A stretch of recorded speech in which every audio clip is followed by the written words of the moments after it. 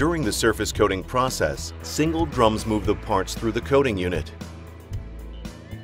First, we fill the drum with fasteners ready for soak cleaning, a process during which we remove oil, grease, and other residual contamination. This ensures that the surface is clean and non-greasy. Now, the items are rinsed and then they move on into the pickling bath.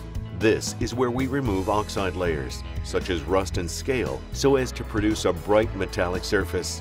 The items are rinsed again before they move into the electrolytic degreasing unit, our ultra-fine cleaning process which eliminates the last traces of any contaminants. Another rinse and our fasteners are now perfectly prepared for the electrolytes. As a general rule, we apply an 8 to 16 micrometer layer of zinc to ensure cathodic corrosion protection. Once again, this is followed by the obligatory rinsing stage. Depending on what the customer needs, we then apply a transparent yellow or thick film in the passivation process.